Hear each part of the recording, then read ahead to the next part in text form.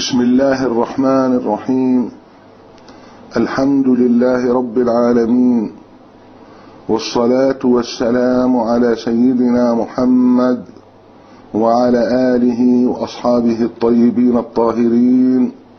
اللهم لا سهل إلا ما جعلته سهلا، وأنت تجعل الحزن إذا شئت سهلا. سبحانك لا علم لنا إلا ما علمتنا، إنك أنت العليم الحكيم. Following many Islamic scholars, whether writing a book or giving lectures, we will start by the famous hadith of intentions. The hadith is a saying of the Prophet, peace be upon him, sallallahu alayhi wa sallam. The companion Umar ibn al-Khattab narrated that the Prophet said, actions are but by intentions, and each person gets but what he intended. So whoever's migration is to Allah and His Prophet, then his migration is to Allah and His Prophet. And whoever's migration is for a worldly gain to attain or a woman to marry, then his migration is to what he migrated for. This is an authentic hadith narrated by Bukhari and Muslim. The purpose of mentioning this hadith usually from the writer is to remind himself and to ask Allah, pray Allah, to provide him with a sincere intention in his action to come. It's also a reminder to the listener or the reader that he will also get what he intended in a way or another. A person reading a book or watching a lecture with the intention of attacking and disfiguring a religion or a person may be able to get a lot of rhetoric, just like a paranoia is able to provide a lot of rhetoric about his ideas, which nonetheless are wrong. A person seeking the truth will find it with the mercy of Allah.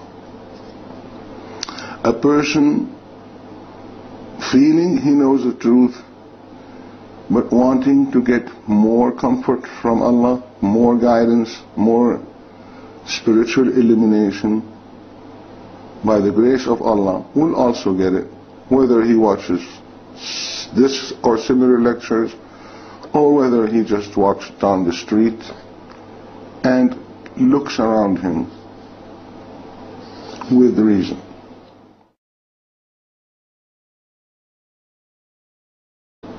When we need to know more about a subject, who do we ask?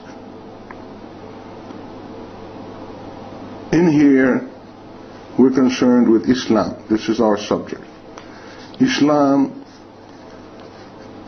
by the founder of Islam, our Prophet, under revelation from our Creator, is a way of life. In order to know about a way of life, do we ask people who know it and lived it, or people with just a Muslim passport, or a Jewish or a Christian passport, or people with an ulterior motive, an ulterior plan, a political agenda, a religious agenda against that specific way of life? Which person, which type of person do we need to ask? The person who has a political agenda will have to ask people that have that agenda, but who are more advanced in knowledge in this subject. People who really need to know about this religion, which states that it's a way of life, need therefore to ask about it from people who applied it, who lived it, according to its rules. Such people would include the most prominent people of this religion and also the masses who applied it correctly. We mean applied that religion, not applied a deformation of that religion. Whatever religion it may be, in whatever century it may be, there will be deformations. Are we gonna, if we need to know about a specific religion, this is different than needing to know about people who have that religion's passport or who say they follow that religion. Our purpose is to present the religion of Islam, the ideal that our Prophet presented to humanity. An ideal for people is normally not attainable 100%. This should be in our mind. Any person who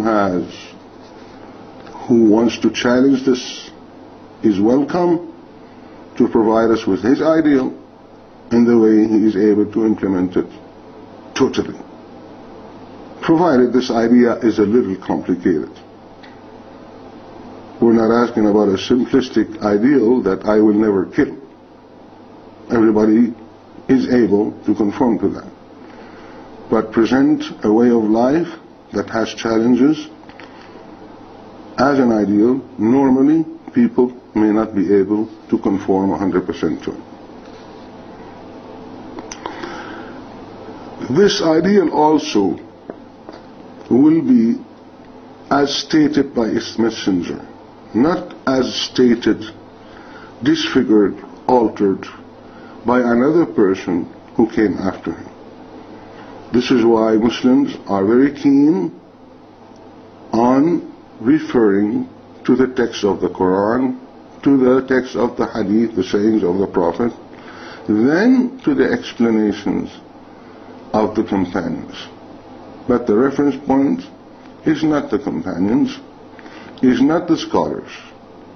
They're all providing their interpretation of the Quran and the text of the Hadith according to their scholastic abilities, which have always been open to discussion by other scholars and left to the mind and the rationality of the listener, depending on his ability to critique or not. Islam is established according to the texts of the Quran and the Hadith and the actions of the Prophet, as we just mentioned.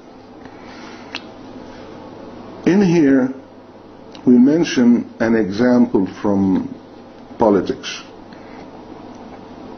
referring to a Security Council resolution concerning the Israeli-Arab war of soil from lands.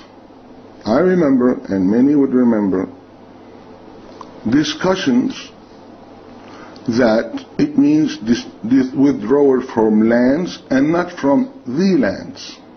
This is a human text.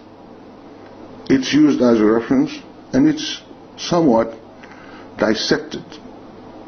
Every word counts with a serious document.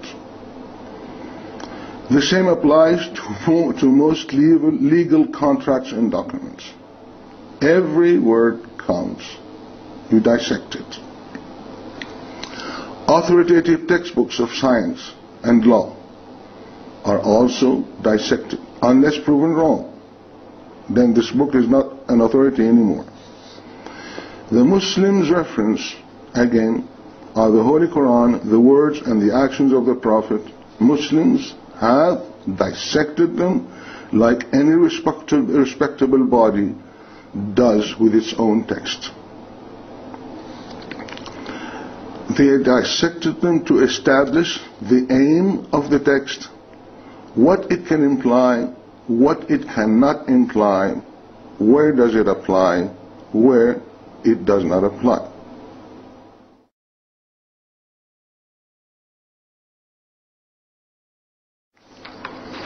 The second point we need to mention is so obvious to Muslims and so unknown to others unless they read about Islam. It concerns the Arabic word isnad, which is the credentials that Muslim scholars accept between them when relating a happening or a quotation. When we're looking to a TV discussion, we might see a person called an Islamic thinker or a critic or a philosopher. What's his identity? What are his backgrounds? Normally we know very little. In contrast, Islam, based on tradition, is based on tradition. The tradition of the Prophet, of the successors, and the eminent scholars. That doesn't mean the tradition on how to perform and how to apply technological details of our life.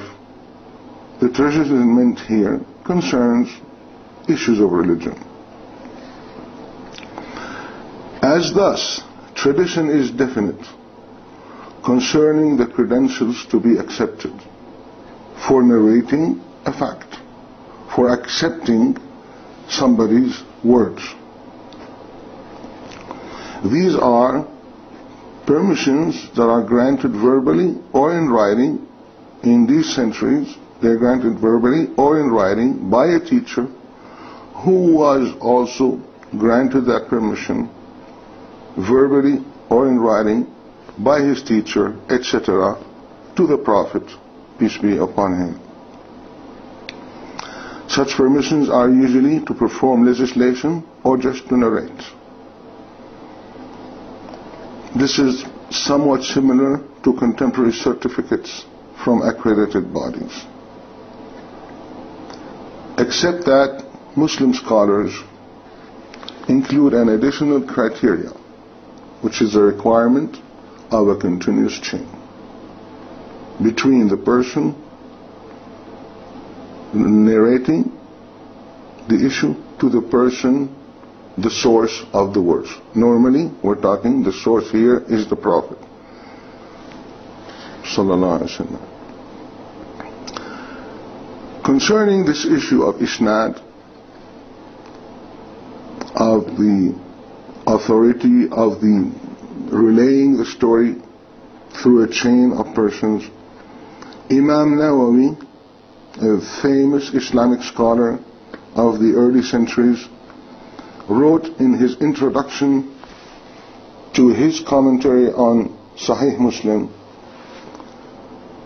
I'm selecting some of his paragraph, some parts of his paragraph. Praise be to Allah who singled out this nation with the science of isnad, which is referencing. He continues, with the science of referencing which has not been shared by any of the other nations. And praise be to Allah, who also established for this purified and noble sunnah, which is the tradition of the Prophet, the most elect among the memorizers and critics of hadith, who protected it across the ages and countries, doing their best to point out its correct chains and the incorrect ones, in order to protect it from decrease or augmentation, meaning to keep the text as it was, let alone deformation, as happened with other religions through the centuries and ages.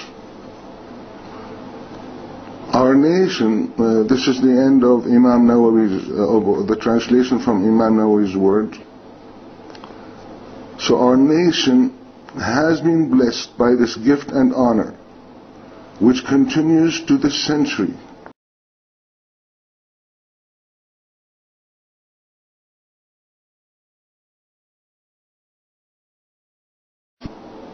In order to classify the acceptability of hadith. This has resulted since the early centuries of Islam in a unique science methodology of authentication based on rational criteria, which happens to be the most solid science to decide the authenticity of happenings, of narrations, of of news. We'll cite some of the pillars of this methodology. Truthfulness of the person is a condition.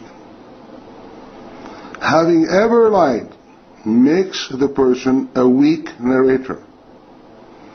So, if this hadith exists with one weak narrator in the chain, it's not immediately rejected, but it's not accepted in order to deduce legislation and important matters in religions. In order for that to happen, it needs at least one other or more corroborating narration from another chain that doesn't share that person. If it's weak, it may be used for spiritual advice, for spiritual encouragement. It cannot be used for deducing and for, in courts of law, trying to apply the Islamic Sharia. Another condition is the level of knowledge of the person, the initial person, in the field of question. For example, two Muslim scholars were discussing one action. How did the Prophet prescribe it? One scholar mentioned his chain, another scholar mentioned another chain. One of them mentioned to the other, but the companion that I'm quoting is knowledgeable in this subject. I'm summarizing, simplifying. So what's important is you will accept the narration if the person is not very knowledgeable, but that narration will be overruled by the narration of a person who's knowledgeable if there's any difference. Another important aspect is memory. A person who's forgetful, whose memory is not impeccable. By the way, most of the companions who narrated used to be able to memorize in one stream or two or three by listening once or twice. Their life was based on that. Give them a calculator, teach them how to use it, they will take a long time to get to your level in being able to use a calculator or a computer. Their life was based on the ability to memorize. That faculty gets strengthened by need. We all know these things. Another issue that affects the credibility of a narrator is his affiliation. If this narration touches on some issue, the partisanship of this person will come into play. The very simplified example here is, in the court of law, the testimony of a father or a brother would not be accepted because of the relationship. Another condition in the science of authentication in Islam rests on having met the people he narrated from. How does that happen? Well, if one of the persons in a chain is narrating from another person, and it so says later from another source that he died before or after, where their dates of death and birth don't coincide, he physically couldn't have met him, it means this person is dropping a person and not saying it. That makes it a weak narration. Another issue is, this person is narrating, he lived with him, he was a contemporary, but this person was in Morocco, the other person was in Egypt, and we know that neither traveled. In here, there is a problem whereby probably he's dropping a person. Now, why would it matter that he's dropping a person? Because when a person is dropped, we can't verify the above conditions. Was he a liar? Was he a partisan? Was he a falsifier of hadith? Yes, there have been falsifiers. They have been weeded out. Manuals, descriptions. The final outstanding issue concerns the hadith to be used for deducing legislation. In order to deduce legislation, many among the Islamic scholars would not accept a single authentic hadith. The more serious the matter is, then an additional hadith from a different chain is required. For Imam Abu Hanifa, for example, this was just a synopsis of the rationality of accepting hadith. This is the foundation of Islamic thought. It has to be mentioned. Sorry for going into that.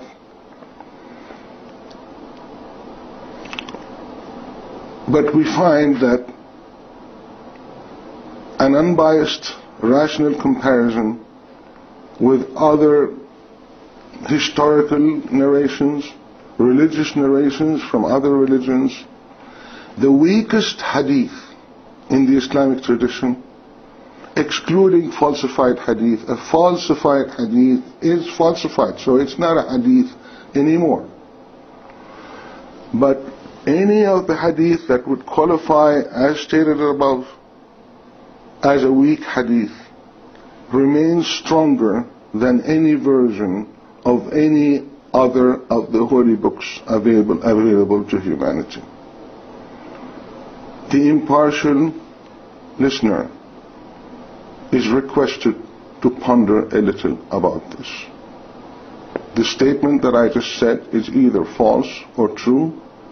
It's not open to partisanship if you don't like it.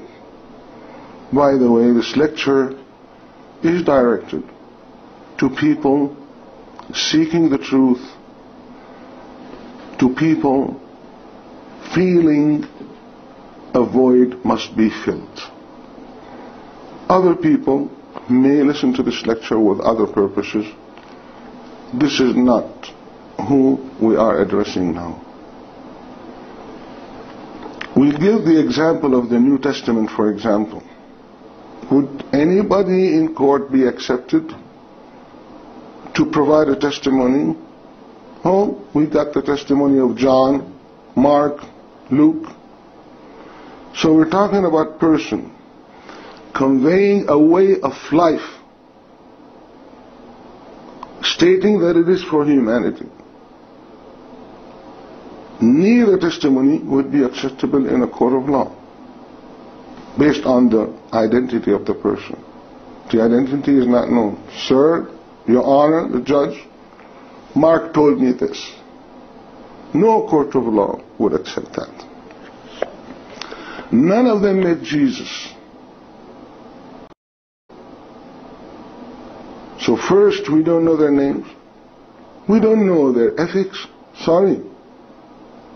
Muslims need to know the ethics of every person in the chain until the books were written.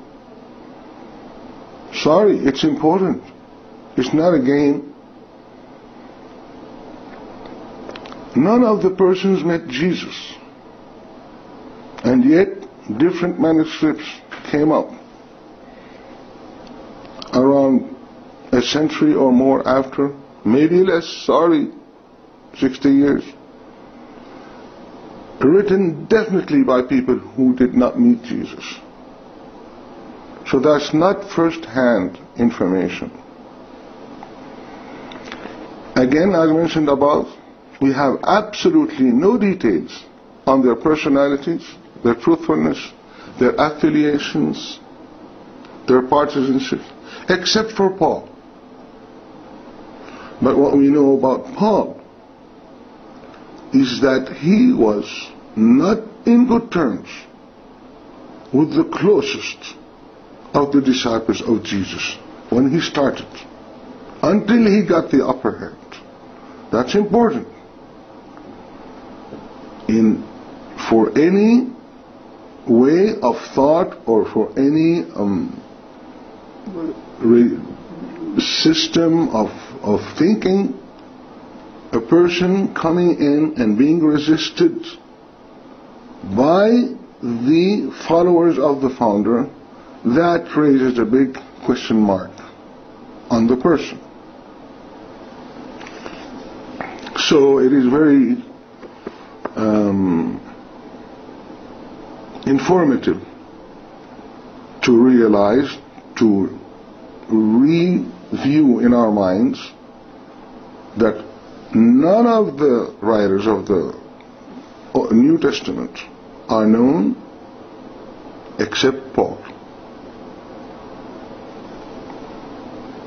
who, according to many authorities in the Western world, is the founder of Christianity.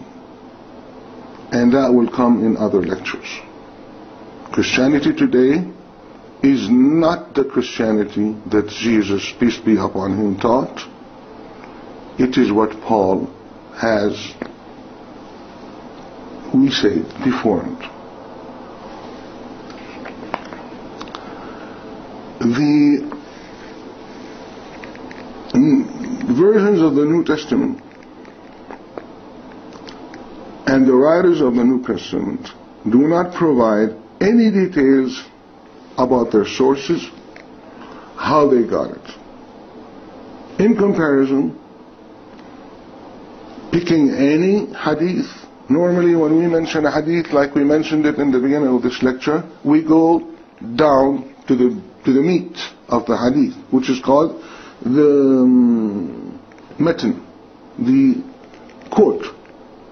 But in all books of hadith, all the chain is mentioned, and within the chain, how the person, how the companion heard it from the Prophet. Sometimes he would say, the Prophet stretched his hand, shook my hand, held it, said so and so. We will see soon some examples brought not because of that.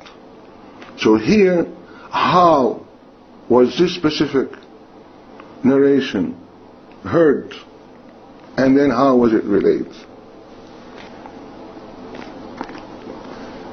So, these details that we just noticed, that we know about the New Testament of the great prophet Jesus with a great message to mankind, these weaknesses by Muslim scholars and by any rational thinking person who wants the truth are called darknesses, piled upon darknesses.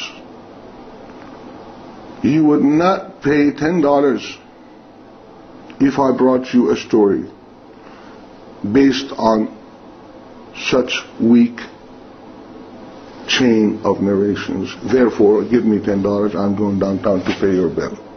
You will not accept to do that. In summary, no such texts are admissible in any human court. This is why a lot of people in the Western world have become atheists. On this point, they are logical. On the other points, it's a sorrow. The message of Jesus and the message of the Old Testament are the message of life. They contain the guidance for man at their time, the intention of God to preserve a message was declared when the Prophet Muhammad ﷺ was declared. Before that, humanity was not able to protect a message. None of the holy books mention that this text will be available unchanged. The words of God will not change. But none said that this text, by the way, the Bible, the word the Bible, is not in the Old Testament. So that God would say this Bible will be preserved. A very important thought I listened to in one of the videos from a Western scholar who was raising that issue here. He says, when God sends a message for us to follow with His ability, it only makes sense that this message should be preserved. Now, the person was not saying that his intention was somehow he wanted to come up with a way to find the truth, to weed out the truth. My words are not to mean that therefore, since these books changed, they are not the Word of God. No. These are the words of God. They contain the Word of God. They were meant for the people of that age. And our Creator mentions in the Quran that for each nation a messenger has been sent. That covers the question of if God wants me to follow a message, He should deliver it to me complete. There are period mentions in Islam, or mentioned in the Quran and by our Prophet, period of inactivity among prophets, especially between Jesus and Muhammad. The Islamic thinking and verdict is such people are not responsible for what they didn't know. It's mentioned in the Quran, it's very clear. The above words are not to demean the other holy books. They're just to mention a rational fact. An additional advantage that the Muslims have with this issue of isnad, authenticity, the chain of narration, is the advantage of maintaining the same language. So, in addition to knowing the personality, knowing how it happened exactly, not missing one person in the chain, knowing the truthfulness, knowing the morality, knowing everything, we have the word by word of the Quran to the letter. Of the hadith, many of the hadith are also exact to the letter. Some of them are narrated by meaning. which is acceptable if the narrator is an authority in the field. So the issue of language is very, very, very important. Wouldn't you love to know the language of Jesus? And wouldn't you love to hear? ومن أحسن قولا ممن دعا إلى الله وعمل صالحا وقال إنني من المسلمين. And who is better in speech than him who prayeth unto his Lord and doth right, and saith, Lo, I am of those who surrender unto him.